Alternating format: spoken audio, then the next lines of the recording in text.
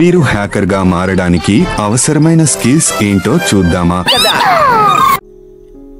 So guys, welcome back to session 3. So ఈ session 3లో నేను మీకు ఏం చెప్పబోతున్నానంటే, స్కిల్స్ అనేవి ఒక ఎథికల్ హ్యాకర్కి ఏమేమి స్కిల్స్ ఉండాలి అనేది నేను క్లియర్గా ఎక్స్ప్లెయిన్ చేయబోతున్నా. కాకపోతే మీరు ఇక్కడ ఏంటంటే, ఒక మంచి ఎథికల్ హ్యాకర్ అవ్వాలంటే ఈ స్కిల్స్లలో మ్యాక్సిమం మీరు ప్రాక్టీస్ అనేది చేస్తూ ఉండాలి. రెండోది వచ్చేసరికి మీరు ప్రాక్టీస్ చేస్తా ఆ స్కిల్స్ అనేవి డెవలప్ చేసుకుంటూనే ఉండాలి.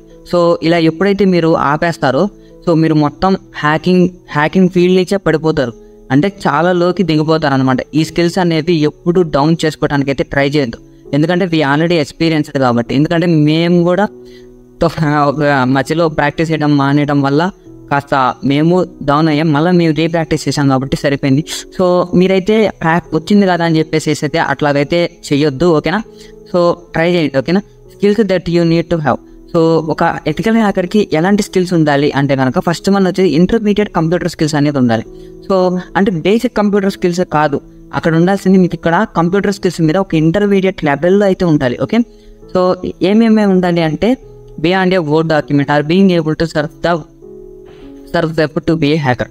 అంటే మీకు ఒక వర్డ్ డాక్యుమెంట్స్ ఎలా క్రియేట్ చేయాలి, సో ఒక పీపీటీస్ కానీ ప్రెజెంటేషన్స్ కానీ ఒక డాక్యుమెంట్స్ మీద మీకు ఒక ఐడియా అనేది ఉండాలి. అండ్ నెక్స్ట్ వన్ వచ్చేసరికి మీరు ఒక సర్ఫింగ్ అనేది నేర్చుకోవాలి వెబ్లో. అంటే ఒక బ్రౌజర్లో అందరు సెర్చ్ చేసినట్టు కాదు, మీరు చాలా డిఫరెంట్గా సెర్చ్ చేయాలన్నట్టు. అంటే మీరు ఎంత డిఫరెంట్గా సెర్చ్ చేయాలంటే, అందరూ చేసినట్టు చేస్తే ఒక హ్యాకర్ కాదు. సో హ్యాకర్ ఏంటంటే వాడికి కావాల్సింది మాత్రమే వాడు ఎత్తుక్కొని ఫైండ్ చేయగలుగుతాడు, అంటే విత్ ఇన్ సెకండ్స్లో, అంటే ఫిల్టర్ చేస్తాడు. వాడికి అనవసరమైన చెత్త డేటా అంతా వస్తుంది. మీరు ఫ్లిప్కార్ట్ అని సెర్చ్ చేసినప్పుడు అమెజాన్ వస్తుంది, అమెజాన్ అని సెర్చ్ చేసినప్పుడు ఫ్లిప్కార్ట్ వస్తుంది, కానీ మీకు కావాల్సింది అక్కడ అమెజాన్ మాత్రమే. ఫ్లిప్కార్ట్ ఎందుకు వస్తుంది, ఈబే ఎందుకు వస్తుంది, ఈ కార్ట్ అనే ఎందుకు వస్తుంది? ఇవన్నీ చెత్త డేటా మనకు కావాల్సింది రిలేటెడ్గా. సో ఇవన్నీ అనవసరం అనమాట. సో మనకు కావాల్సింది అమెజాన్ ఒకటి. సో హ్యాకర్ అనేవాడు జస్ట్ ఆ వెబ్ సర్ఫ్ని వాడు ఫిల్టర్ చేయగలుగుతాడు, ఓకేనా? ఈ యొక్క స్కిల్ అనేది ఖచ్చితంగా మీకు ఇంటర్మీడియట్ లెవెల్లో అనేది ఉండాలి, not basic level, okay? And next one వచ్చేసరికి different Windows command lines, okay? ఏంటి అంటే సిఎండి ఉంటుంది, పవర్ షెల్ ఉంటుంది, లైక్ విండోస్ టెర్మినల్ ఉంటుంది. వీటిలలో ఏవే కమాండ్స్ ఇస్తే మనం విండోస్ యొక్క సిస్టమ్ యొక్క ఇన్ఫర్మేషన్ అనేది గ్యాదర్ చేస్తాం, ఎలాంటి కమాండ్స్ ఇస్తే ఎలా రన్ అవుతుంది, సో వీటన్నిటి మీద మనకు ఐడియా ఉండాలి. అండ్ నేను పాస్ట్లో చెప్పినట్టు కొద్దిగా కోడింగ్ మీద ఐడియా ఉండాలి అండ్ స్క్రిప్టింగ్ మీద ఐడియా ఉండాలి. సో ఇక్కడ కోడింగ్ మస్ట్ శుద్ధ అంటే మస్ట్ ఉంటే, కాకపోతే అది ఇప్పుడు అవసరం ఉండదు. సో ఎవరైతే బేసిక్స్ నేర్చుకుంటున్నారో వాళ్ళకేం కావాలంటే స్క్రిప్టింగ్ అనేది వచ్చి ఉండాలి, ఓకే? స్క్రిప్టింగ్ అనేది మినిమం లెవెల్ అనేది ఖచ్చితంగా రావాలి. అది ఒక ఇంటర్మీడియట్ లెవెల్ క్రాస్ అయిన తర్వాత మీరు ప్రోగ్రామింగ్ లాంగ్వేజ్ అనేది ఖచ్చితంగా రావాల్సింది.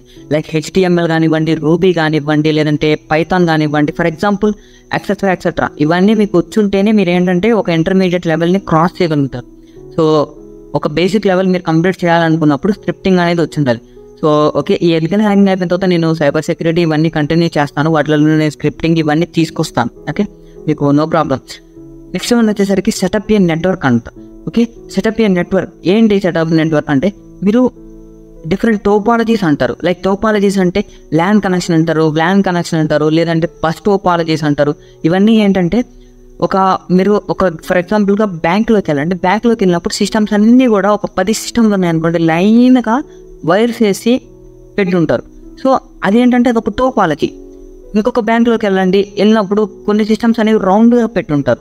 సో మీరేంటంటే మధ్యలో వెళ్ళి ఎటు కావాలంటే అటు తిరిగి మీరు యాక్సెస్ ఎందుకు ఆ రౌండ్గా సిస్టమ్ పెట్టి ఉంటారు. సో ఇవన్నీ డిఫరెంట్ టైప్ ఆఫ్ టోపాలజీస్ అంటారు, మన నెట్వర్క్ని ఏ విధంగా పెట్టుకోవాలి అని, okay? Setup A network, okay? Or edit your computer registry, okay? మీకు ఇంకా ఏమేమి స్కిల్ ఉండాలంటే, ఒక కంప్యూటర్ వాడిచ్చిన డిఫాల్ట్ ఇవన్నీ మనం మార్చుకొని మనకు నచ్చినట్టు పెట్టుకోగలగాలి, ఓకే? ఇవన్నీ intermediate computer skills, okay? And next one వచ్చేసరికి గుడ్ నెట్వర్కింగ్ స్కిల్స్. నెట్వర్కింగ్ అనేది మస్ట్ అండ్ షుడ్. నేను స్టార్టింగ్ నుంచి చెప్తున్నాను, నెట్వర్కింగ్ అనేది మీరు మిస్ చేయొద్దు, ఓకే? ఇది నేను ఇక్కడ బేసిక్స్ మాత్రమే ఇస్తాను. మీకు డీప్గా కావాలంటే నేను మళ్ళీ నెక్స్ట్ సెషన్స్లలో నేను డీప్గా ఇవ్వడానికి ట్రై చేస్తాను, okay? You need to master in networking concepts. First ఇక్కడ మనకి కొన్ని లిస్ట్ అయితే కాన్సెప్ట్స్ అయితే ఉన్నాయి. సో ఇవే ఇంపార్టెంట్ అంటే కాదు, వీటిలలో ఇంకా మీకు సబ్ టాపిక్స్ చాలా ఉన్నాయి.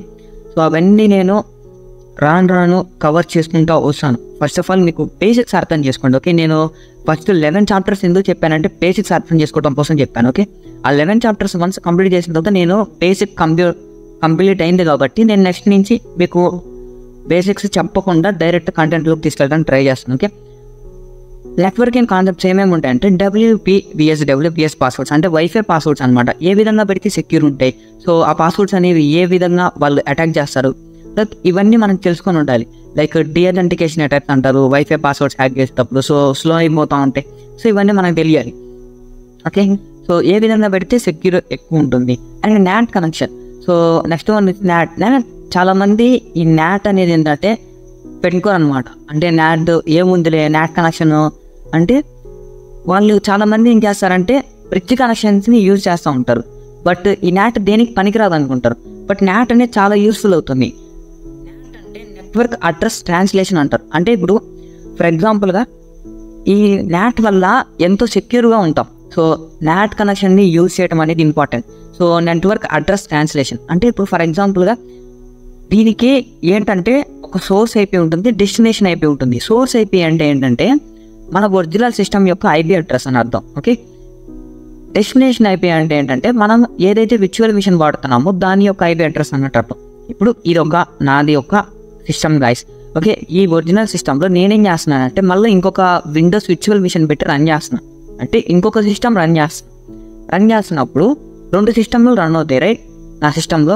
అప్పుడు ఒరిజినల్ సిస్టమ్ యొక్క IP address source IP right, VMwareలో ఉండే అడ్రస్ డెస్టినేషన్ ఐపీ. నాకు తెలిసి అర్థమై ఉంటుంది అనుకుంటున్నా.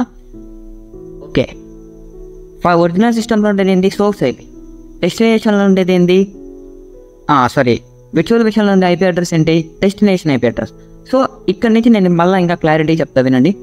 సోర్స్ ఐపీ అడ్రస్ అనేది ఒక ఫర్ ఎగ్జాంపుల్ 100 అనేది ఉంది అనుకోండి. మన ఒరిజినల్ సిస్టమ్ యొక్క ఐపీ అడ్రస్ ఏంటి 1 అనుకోండి. ఓకే, 100 వద్దు 1 అనుకోండి. విర్చువల్ మిషన్లో ఐపీ అడ్రస్ ఏం మెసేజ్ చేస్తుంది అంటే 2 అనేది మెసేజ్ చేస్తుంది నెట్వర్క్. ఓకే, ఇప్పుడు ఏంటంటే ఈ నాట్ అనేది ఎంత సెక్యూర్ అనేది చెప్తారు. ఇప్పుడు మీ విర్చువల్ మిషన్లో నుంచి మీరు ఒక రిక్వెస్ట్ పెట్టినప్పుడు ఐపీ అడ్రస్ ఏం రిక్వెస్ట్ వెళ్తుందంటే 2 అనే నెంబర్ వెళ్తుంది కదా. కానీ ఈ నాట్ యూజ్ చేసినప్పుడు ఏమవుతుందంటే ఫర్ ఎగ్జాంపుల్ మీ విర్చువల్ మిషన్లో క్రోమ్ బ్రౌజర్ ఆన్ చేసి ఫేస్బుక్ సెర్చ్ చేశాను. Facebook or Instagram or any other అనుకోండి. అది సెర్చ్ చేసినప్పుడు ఏంటంటే మీకేమవుతుంది నెట్వర్క్ అడ్రస్ ట్రాన్స్లేషన్ అనేది జరుగుతుంది. అంటే మీరు పెట్టిన రిక్వెస్ట్ 2 అనే నెంబర్ నుంచి వెళ్ళాలి, కానీ వెళ్ళలేదు ఐపీ అడ్రస్ నుంచి. ఏ ఐపీ అడ్రస్ నుంచి వెళ్తుంది అంటే మీ ఒరిజినల్ సిస్టమ్ ఏదైతే ఉంటుందో ఆ ఒరిజినల్ సిస్టమ్ యొక్క ఐపీ అడ్రస్ నుంచి వెళ్తుంది సోర్స్ ఐపీ ఏంటి 1 అనే ఐపీ అడ్రస్ నుంచి రిక్వెస్ట్ వెళ్తుంది. 2 అనే ఐపీ అడ్రస్ నుంచి వెళ్ళదు. బట్ రీచ్ అయ్యే డెస్టినేషన్ ఎక్కడికంటే 2 అనే ఐపీ అడ్రస్ దగ్గరికి రీచ్ అవుతుంది. అంటే మీకు మధ్యలో సిస్టమే ఇంటర్మీడియట్గా పనిచేస్తుంది. అందుకే నెట్వర్క్ అడ్రస్ ట్రాన్స్లేషన్ జరుగుతుంది ఇక్కడ. ఓకే, దాన్ని నాట్. ఈ నాట్ అనేది సెక్యూర్ ఉండటం కోసం చాలామంది హ్యాకర్స్ అనేవాళ్ళు యూజ్ చేస్తారు. Mac address. Next one Mac address అంటే ఏంటంటే మీడియా యాక్సెస్ కంట్రోల్ అంటారు. సో ఏంటి మీడియా యాక్సెస్ కంట్రోల్ అంటే ఒక వైఫై ఉందనుకోండి. ఆ వైఫై ఏంటంటే ఒక 10 డివైస్లు కనెక్ట్ అయ్యి ఉన్నాయి మీ ఇంట్లో. ఆ 10 డివైస్లు కనెక్ట్ అయి ఉన్నప్పుడు ఒకడు పబ్జీ ఆడుతున్నాడు, ఒకడు యూట్యూబ్ చూస్తున్నారు, ఒకళ్ళు సంథింగ్ ఇంకొకరు ఫ్రీ ఫైర్ ఆడుతున్నారు. బట్ ఎవరికి కావాల్సింది వాళ్ళకి సరిగ్గా అందజేస్తున్నట్టే ఈ మ్యాక్ అడ్రస్. సో ఒక్కొక్క డివైస్కి వైఫై ఏం చేస్తుంది అంటే ఒక్కొక్క మ్యాక్ అడ్రస్ అనేది అసైన్ చేస్తుంది రైట్. మ్యాక్ అడ్రస్ అనేది ఫర్ ఎగ్జాంపుల్ ఒకటికి 1 ఉంది అనుకోండి, మీ అన్నకి 1 ఉంది, నీకు 2 ఉంది, మీ తమ్ముడికి 3 అనేది ఉంది. ఓకే, ఇప్పుడు ఏంటంటే మీ ముగ్గురు ఏం చేస్తున్నారంటే ఒకరు పబ్జీ ఆడుతున్నారు, ఒకరు ఫ్రీ ఫైర్ ఆడుతున్నారు, ఒకరు యూట్యూబ్ చూస్తున్నారు. సో చూస్తున్నప్పుడు మీ అందరికీ కావాల్సిన డేటా కరెక్ట్గా మీ డివైస్కి ఎందుకు రీచ్ అవుతుందంటే మ్యాక్ అడ్రస్ వల్ల. సో మీరు ఎప్పుడైతే కనెక్ట్ అవుతారో మీకు ఒక అడ్రస్ అనేది అసైన్ చేస్తుంది. సో ఇప్పుడు మీరు 2 అనే మీ అన్న అనుకోండి, మీ అన్న 1 అనే డివైస్ కదా, 1 అనే మ్యాక్ అడ్రస్ ఉంది. 1 అనే మ్యాక్ అడ్రస్ ఉన్నప్పుడు 1 అనే దాని నుంచి పబ్జీకి రిక్వెస్ట్ వెళ్తుంది. తిరిగి ఆ వైఫై అక్కడికి ఆ రిక్వెస్ట్ పంపించి పబ్జీ సర్వర్కి మళ్ళీ రిటర్న్ వచ్చి అక్కడ నెంబర్ మీ ముగ్గురులలో చెక్ చేసుకుంటుంది అనమాట. ఏ మ్యాక్ అడ్రస్ నాకు రిక్వెస్ట్ అడిగింది అని చెప్పి. అప్పుడు 1 అనేది కాబట్టి సో ఆ 1 అనే నెంబర్కి మళ్ళీ ఆ 1 అనే మ్యాక్ అడ్రస్ని అసైన్ చేసుకొని పంపేస్తుంది అదే డివైస్కి. సో ఇలా మీడియా యాక్సెస్ కంట్రోల్, ఏదైతే మీడియా ఉంటుందో దాన్ని యాక్సెస్ కంట్రోల్ చేస్తుంది. ఓకే, కంట్రోల్ చేస్తుంది. నెక్స్ట్ వన్ వచ్చి రౌటర్స్ అంటే మీకు తెలిసిందే. సో ఈ రౌటర్స్ అనేది దీన్ని మనం ఎట్లా సెక్యూర్గా పెట్టుకోవాలి, ఎలా వాడాలి, ఎలాంటి సెక్యూరిటీ పెట్టుకుంటే బాగుంటుంది అని చెప్పేసి డివైస్ లిమిట్ కానివ్వండి ఎక్సెట్రా. సో దీని గురించి చెప్పాల్సిన కొద్దిగా ఉంది. సో ఇది నేను ఎప్పుడంటే మీకు యూజర్ ఐడి క్రెడెన్షియల్స్ హ్యాక్ చేసే టైంలలో ఆ రౌటర్స్ గురించి చెప్పడానికి ట్రై చేస్తాను. అండ్ పోర్ట్స్ ప్రోటోకాల్స్ అంటే ఏంటంటే నెంబర్స్ అంటారు. ఇప్పుడు ప్రోటోకాల్స్ అంటే పేర్లు. ఓకే, ఈ పోర్ట్స్ ప్రోటోకాల్స్ గురించి నేను మీకు యూట్యూబ్ లింక్ ఇస్తాను. సో అది ఒకసారి చెక్ చేయండి, ఎందుకంటే దాంట్లో నేను క్లియర్గా చెప్పాను. సో ఇక్కడ ఏంటంటే మీకు చెప్పడానికి టైం పడుతుంది. సో ఒకసారి పోర్ట్స్ ప్రోటోకాల్ మీద వీడియో అయితే నేను లింక్ అయితే ప్రొవైడ్ చేస్తాను మీకు టెక్స్ట్ డాక్యుమెంట్లో, అది ఒకసారి చూడండి. విపిఎన్ అంటే విర్చువల్ ప్రైవేట్ నెట్వర్క్ అంటారు. సో విర్చువల్ ప్రైవేట్ నెట్వర్క్ అంటే మీరు అందరూ విపిఎన్ యూజ్ చేస్తారు. ఒకళ్ళు టర్బో విపిఎన్ అని చెప్పి, లేదంటే ఓపెన్ విపిఎన్ అని చెప్పి, టచ్ విపిఎన్ అని చెప్పి డిఫరెంట్ విపిఎన్స్ మనకి ప్లే స్టోర్లో అవైలబుల్ ఉన్నాయి. సో ఈ విపిఎన్ ఏం చేస్తుందంటే మీ యొక్క అడ్రస్ ఏదైతే ఉందో ఐపీ అడ్రస్ని చేంజ్ చేసి యూఎస్ ఐపీ అడ్రస్ కానీ, లేదంటే రష్యన్, లేదంటే చైనా, ఇండోనేషియా, సంథింగ్ ఆస్ట్రేలియా, ఏ విర్చువల్ ప్రైవేట్ నెట్వర్క్ మీకంటూ ఒక ప్రైవేట్ నెట్వర్క్ని ఏర్పడుతుంది. అంటే ఆ కంట్రీ యొక్క ఐపీ అడ్రస్ని మీకు అసైన్ చేసినప్పుడు ఏమవుతుంది, సో ఓకే మీరు ఈ కంట్రీ వాళ్ళని మీకు తెలుస్తుంది. సో ఇది విపిఎన్ అంటే మీకు తెలిసే ఉంటుంది, కానీ బట్ చెప్తాను. టిఎన్ఎస్ అంటే ఏంటంటే డొమైన్ నేమ్ సిస్టమ్ అంటారు. అంటే ఫర్ ఎగ్జాంపుల్గా బ్యాక్గ్రౌండ్ ఇప్పుడు మీకు సిస్టమ్ ఉంది కదా, సిస్టమ్ వర్క్ అవుతుందంటే మీ రిక్వెస్ట్లు కానీ మీ క్రోమ్ బ్రౌజర్లు యూట్యూబ్ అన్నీ వర్క్ అవుతున్నాయంటే వెనకాల బ్యాక్గ్రౌండ్ ఐపీ అడ్రస్ అనేది ఉంటుంది, మీ సిస్టమ్కి రీచ్ అవుతున్నాయంటే. అదేవిధంగా మీరు ఫేస్బుక్ కానివ్వండి, లేదంటే వేరే అదర్ దేనికైనా వెళ్ళి మీరు www.google.com, www.facebook.com, www.instagram.com ఇలాంటివి ఇచ్చినప్పుడు ఏంటి, మీకు బ్యాక్గ్రౌండ్లో ఒక ఐపీ అడ్రస్ అనేది రన్ అయ్యి, ఇప్పుడు మీరు ఆ డొమైన్ ఏదైతే నేమ్ ఇస్తారో ఆ నేమ్ బ్యాక్గ్రౌండ్ సెర్చ్ చేసినప్పుడు ఆ డొమైన్ నేమ్ సిస్టంలో ఐపీ అడ్రస్ దానికి ఏమిటి అని చెప్పి చెక్ చేసుకుంటుంది. వన్స్ చెక్ చేసుకున్న తర్వాత అదేం చేస్తుందంటే ఆ ఐపీ అడ్రస్ ఆ లిస్ట్లో ఉంటే ఆ ఐపీ అడ్రస్కి రిక్వెస్ట్ అనేది పెడుతుంది. ఓకే, ఎందుకంటే మనకి ఎందుకు ఈ పేర్లు ఉన్నాయంటే ప్రతి ఒక్కరు బ్యాక్గ్రౌండ్లో ఉండే నెంబర్స్ గుర్తుపెట్టుకోలేరు కదా. ఫర్ ఎగ్జాంపుల్ 100.162.1414 అని ఉంది అనుకోండి, 0.11. సో ఇలా అన్ని గుర్తుపెట్టుకోలేరు కదా. సో ఇలా ఈ విధంగా గుర్తుపెట్టుకోలేరు కాబట్టి వాళ్ళ ఆ డొమైన్ నేమ్ సిస్టమ్ డిఎన్ఎస్ అనేది తీసుకొచ్చారు. Okay, and సబ్నెటింగ్ and DHCP, private and public eyepiece, IPv4, OSI model, packets, TCP/IP ఇవన్నీ కూడా ఏంటంటే మీకు నేను ఏదైతే యూట్యూబ్ లింక్ ఇస్తానో ఆ యూట్యూబ్ లింక్లో అర్థమైపోతుంది. And using a Linux operating system. Okay, నేను ఇక్కడ మీకు ఒకటి మిస్ చేశాను. డిహెచ్సిపి గురించి ఒకసారి చెప్తా వినండి. ఆ ప్రోటోకాల్ గురించి నేను అక్కడ ఎక్స్ప్లెయిన్ చేయలేదు ఆ వైటీ వీడియోలో. డిహెచ్సిపి అంటే డైనమిక్ హోస్ట్ కాన్ఫిగరేషన్ ప్రోటోకాల్ అంటారు. డైనమిక్ హోస్ట్ కాన్ఫిగరేషన్ ప్రోటోకాల్ అంటే ఇదేం చేస్తుంది అంటే, ఇప్పుడు ఇక్కడ మనకి 2 విధాలు ఉంటాయండి. ఏంటంటే ఫస్ట్ వన్ వచ్చేసరికి ప్రతి ఒక సర్వర్ ఏం చేస్తుందంటే కనెక్ట్ అయ్యి ఉన్న ప్రతి డివైస్కి ఒక ఐపీ అడ్రస్ అనేది అసైన్ చేస్తుంది. ఓకే, మనం మాన్యువల్గా టైప్ చేయాల్సి వస్తుంది, రైట్? ప్రతి ఒక్కరికి ఒక ఐపీ అడ్రస్ అనేది టైప్ చేయాల్సి వస్తుంది, కానీ మనం టైప్ చేయలేం. ఇక్కడ ఇంకొక మెథడ్ ఏంటంటే automation method. So automation method అంటే ఏదైతే ఈ ప్రోటోకాల్ ఉందో DHCP, dynamic host configuration protocol అంటారు. సో ఈ డైనమిక్ హోస్ట్ కాన్ఫిగరేషన్ ప్రోటోకాల్ ఆటోమేటిక్గా వాళ్ళకి ఏదైతే డివైజెస్ కనెక్ట్ అవుతాయో వాటికి ఐపీ అడ్రస్లు అనేవి అసైన్ చేసుకుంటూ వచ్చేస్తాయి. సో ఈ ప్రోటోకాల్ వల్ల ఇది use. Okay, private and public IP addresses అంటే ప్రైవేట్ అంటే మంది, పబ్లిక్ అంటే బయట కనపడేది టిఎన్ఎస్ ఐపీ అడ్రసెస్. ఓకే, వీటి గురించి నేను చెప్పుకుంటూ వస్తాను. ఓకే, IPv4 అడ్రస్, IPv6 అన్ని వీడియోలో చెప్పాను. OSI మోడలింగ్ ఒకటి మాత్రం మీకు నేను సపరేట్ వీడియో అయితే చేస్తాను. ఓకే, అది vast topic. Okay, and packets ఏవైతే రిసీవ్డ్ ప్యాకెట్స్ ఉంటాయో, ఏవైతే గెట్ ప్యాకెట్స్ ఏవైతే ఉంటాయో, మీరు ఒకటి సెర్చ్ చేసినప్పుడు ఏంటంటే ఒక ప్యాకెట్స్ అనేవి సెండ్ అవుతాయి. ఓకే, ఇప్పుడు DTL అని కొన్ని ప్యాకెట్స్ అని కాదు, ఒక లిమిట్ అనేవి ఉంటాయి నెంబర్స్. ఆ విధంగా TTL కాకుండా మీకు కొన్ని ప్యాకెట్స్ బ్యాక్గ్రౌండ్లో రన్ అవుతాయి. ఆ ప్యాకెట్స్ గురించి దాని వెనకాల బ్యాక్గ్రౌండ్లో టాపిక్ అయితే ఉంటుంది. సో మీరు పంపించినప్పుడు ఒకటే రిక్వెస్ట్ చేయాలి, అక్కడ మీకు ఎన్నో సర్వర్స్ని దాటుకొని అక్కడికి వెళ్ళి రీచ్ అవుతుంది. సో ఈ ప్యాకెట్స్ అనేవి ఏవేవి రిక్వెస్ట్ పంపించినాయి, ఏవేవి రిక్వెస్ట్ వచ్చినాయి అనేది మనకి క్లీన్గా మనకు అక్కడ చూపిస్తూ ఉంటుంది. మనం ఏం రిక్వెస్ట్ పెట్టాము, ఈ వీటిని ప్యాకెట్స్ అంటారు. ఓకే, ప్యాకెట్ క్యాప్చరింగ్ అనేది కూడా మనకి ఒక టాపిక్ ఉంది. సో అది కూడా చేద్దాం. టీసీపీ ఐపీ ఇవన్నీ అక్కడ చెప్పాను నేను. అండ్ నెక్స్ట్ వన్ వచ్చేసరికి using the Linux operating system. Hackers అనేవాళ్ళు లినక్స్ ఆపరేటింగ్ సిస్టమ్ అనేది యూజ్ చేస్తారు. సో ఓకే, వాళ్ళు నార్మల్గా విండోస్, మ్యాక్ ఓఎస్ యూజ్ చేయరు. ఓకే, లినక్స్ డిస్ట్రిబ్యూషన్కి సంబంధించిన ఆపరేటింగ్ సిస్టమ్స్ని యూజ్ చేస్తారు. దీనివల్ల ఏంటి మనకి లాభం అంటే, ఏవైతే మనం కంట్రోల్ చేయలేమో, ఏవైతే మనం సిస్టంలో మాడిఫికేషన్ చేయలేమో, ఆ కోడ్స్ అన్నీ కూడా తయారు చేయలేము, అవన్నీ లినక్స్ ఆపరేటింగ్ సిస్టంలో మనం తయారు చేయొచ్చు.